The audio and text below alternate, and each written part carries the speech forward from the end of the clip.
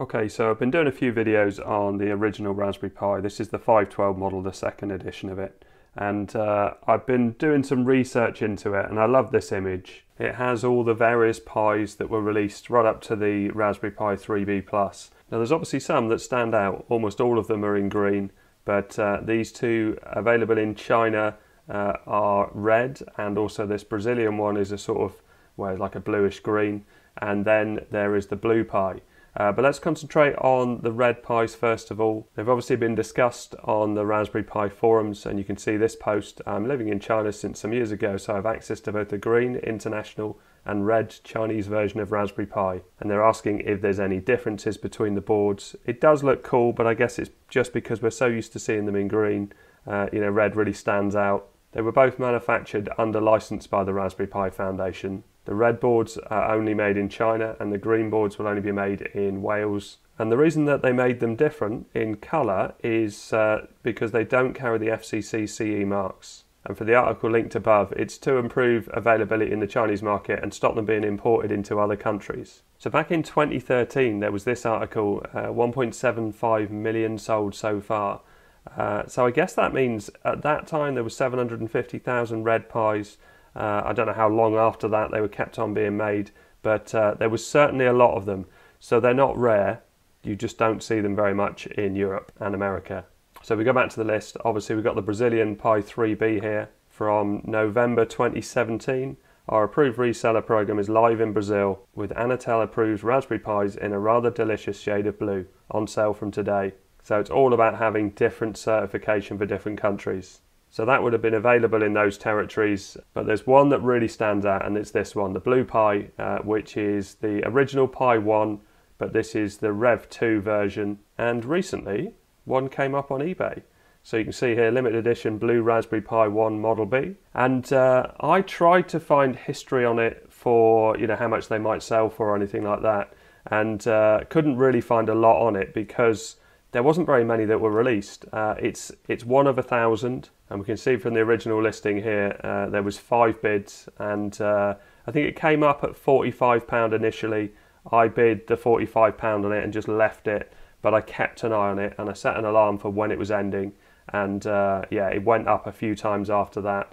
But I was pleased with the ending price. I thought £79.10 for something so limited was really good.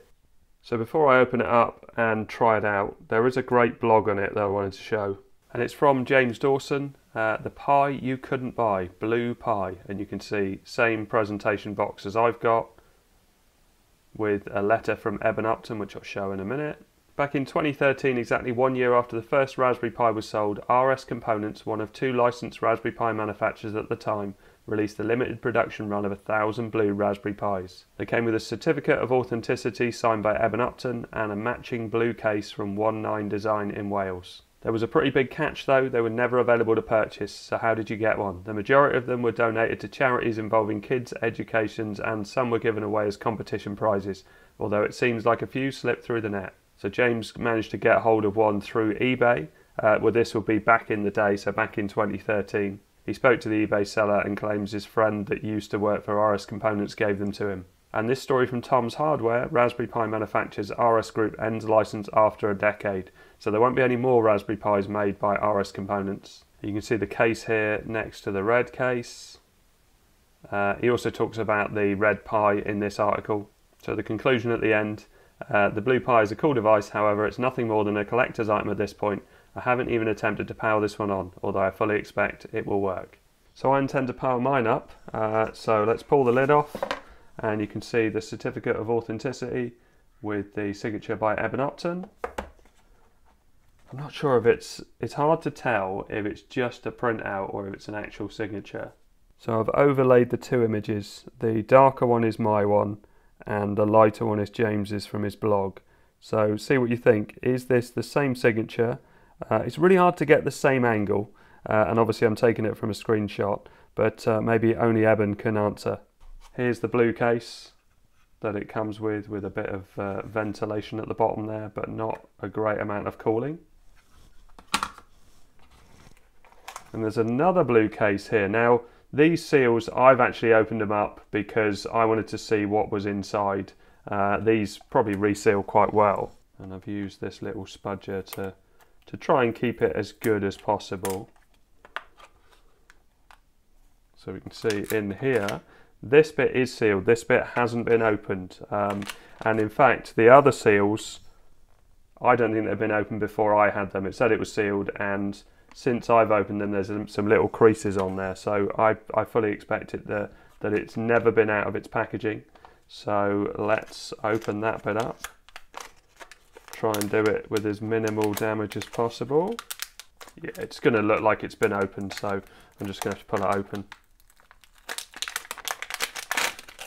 Here we are. So my first look at a blue pie. It's actually really dark. I don't know how it's coming across on the camera, but looking at the screen, it's very, very dark. So here it is next to an original. Yeah, it's blue, but it's very dark. Doesn't look like it does in the pictures. Now I've got some SD cards I've used with this Pi, but the overclock was at 1050, so I think I'm going to remove all the overclocking before I boot this one up. I'm not going to put my Pimeroni fan shim on it, although if you saw my other video, the error was mine putting it on when it was actually switched on, but this still works fine, this one. So I've got it on this little micro SD card, so let's pop that into here first and have a look. Okay, you can see I've hashed out all of the overclocking settings that were here before, and let's plug it all in. So switch off my Pi 4 official adapter, pop a micro USB adapter on it, and we can plug that in. HDMI. Tight connections because they've not been used before.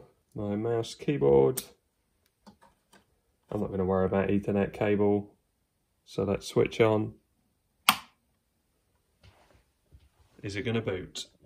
No, because I haven't got an SD card. So let's switch it off. Pop it in the adapter.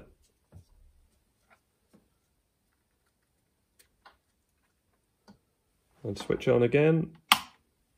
We have lights. Although my monitor hasn't switched itself on yet. No, nothing. Switch off and switch on again. I just get a flash. So let's try RetroPie, because I've had RetroPie on here before. So RetroPie, let's get rid of that one.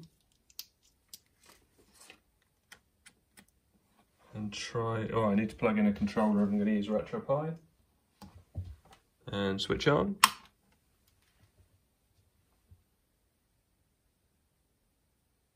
Ah, we've got display now. It just lit up. Yeah, now it's booting up and detected all the ROMs. I showed this build but overclocked on a 512 Raspberry Pi. So if you want to see that and how it was set up and everything, I've got that in a different video. Yeah, that's working. So let's try a bit of SNES and Sunset Riders. Yeah, that's working absolutely fine. That's good to see on my limited edition Pi. So I'm going to put some pictures at the end. I'll just put some stills at the end if you want to see just some close-ups of this blue Pi. Oh, I need to jump over this. But I hope all this helps. Thanks very much for watching. Please like and subscribe.